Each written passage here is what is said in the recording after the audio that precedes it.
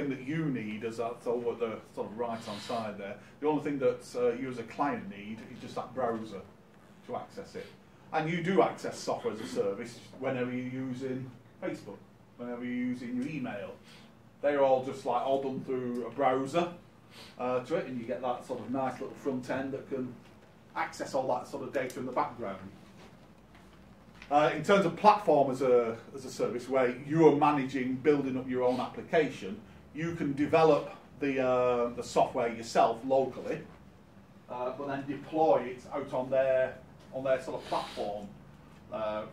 So, for example, you might develop a web application in using Java servlets and the jQuery and all these sorts of things, as we're doing in the assignment. And then at runtime, you say, okay, well, let's just transfer that out to a cloud server and say, well, rather than running it just on my PC, we'll run it out on that remote machine. And that will cope then with, we'll see later about the auto scaling, so it doesn't matter how many people start to use your app. Initially using your app, you may well just, it's just you using it, and it can cope with one person running it. Can it cope with 10? Can it cope with 100, 10,000 as it sort of scales up? Through to infrastructure as a service, where you manage your application, your runtime, your middlware, and the operating system. You sort of manage that. You have your own sort of machine, but it's actually running out on the cloud. But you have full control over what that sort of hardware is. So you can commission a Linux web server or a Windows server. Again, you can decide whether or not you want IIS as the web server built on there, or whether you want Apache, which database you want in it, Oracle or MySQL, whichever for it. So you can be in full control of which operating system you want, but then when you actually run it, you say, okay, well that's actually, there's no physical device that you've got. Other managers are managing that virtualization of it, and the storage and the networking part. Through to the other sort of side, on-premises, which is where either you just got your own machine, you're talking of one person, or here at MMU, where we've got on-premises, we've got all our own networks to it, we've got our own little data centre, we've got a whole massive team of IT technicians geared up to sort of running that for it. In terms of an analogy, you can sort of look as something like pizza as a service to sort of compare to that. The traditional on-premise one, that's where you're making that at home, everything's done at home. You've got your cooker at home, you've got your ingredients at home, you've got all your pizza dough, your cheeses, you've got your dining table, your drinks, etc.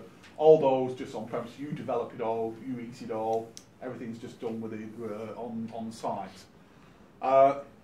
The infrastructure as a service is where you manage the actual sort of hardware, but other people are providing parts of that sort of ingredient for you. You take away this ready-made, almost sort of ready-made pizza dough, tomato things, the sort of ready meals that you go away, you pick up, and then you just sort of go home and then you sort of cook the things yourself to it. Whereas the platform as a service, yeah, you've got just your dining table and your drink, say, but everything else is done for you. That's like the home delivery of things. They cook your pizza, they cook your full-blown meal or whatever, and you get it just delivered to your door for it. Through to the other side, software as a service, that's going out for treat.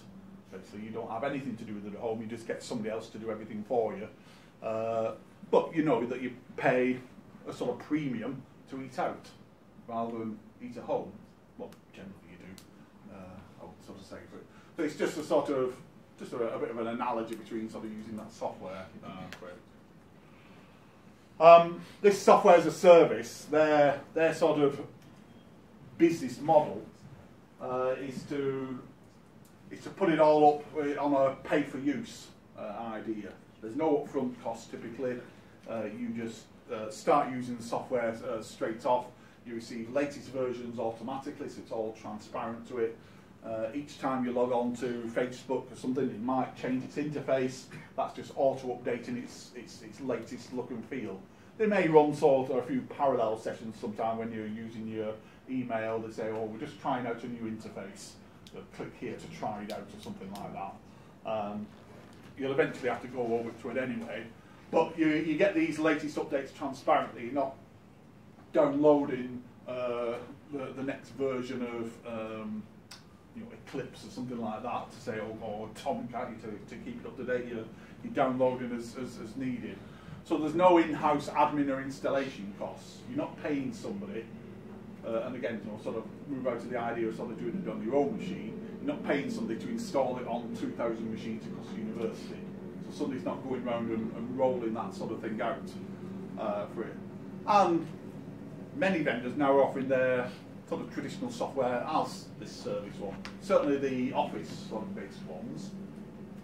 Adobe are moving that way.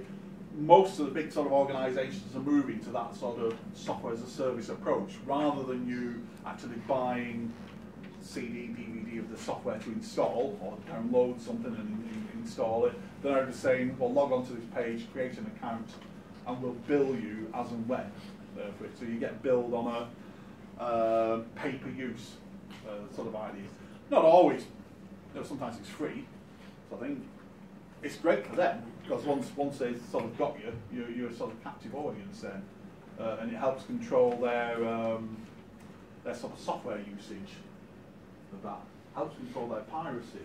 If you don't have a copy of it, how are you going to sort of run it indefinitely if you don't actually have a physical copy of it? It's all controlled, through them for it. Things like Netflix.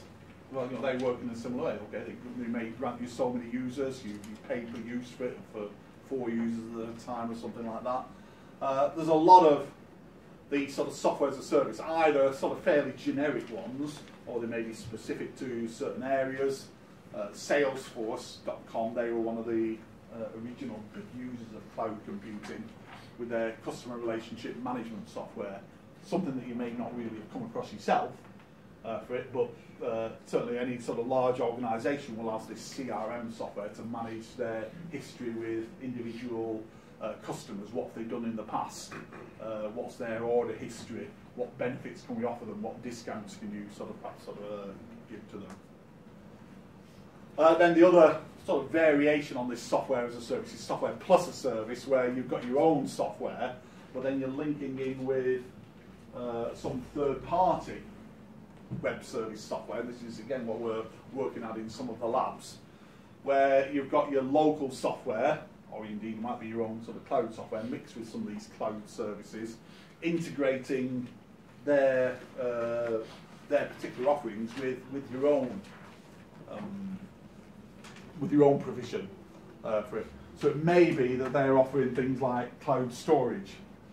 So Dropbox comes along and says, yep, you can integrate cloud storage into your application and just have your users storing their data off on the sort of cloud somewhere, so that whenever your particular application saves data, it doesn't save it on the local account, it saves it on some cloud account.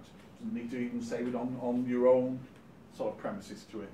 Or credit card payments, paying for things where you no doubt paid for something online with some sort of card, and it goes off to do a credit card validation of that. So you put your number in, something happens in the background, you get a credit card validation, and it comes back yes or no for that sort of amount, and then your application can proceed onwards. Address finding or address lookups, you put the postcode in, and that sort of comes back with it. So there's a lot of web services out there offering a range of functionality, and they'll integrate with somebody else's software, sending back their results in a well-defined standard like JSON or XML or this other sort of SOAP one. And again, that's the sort of thing that you're developing in your assignment.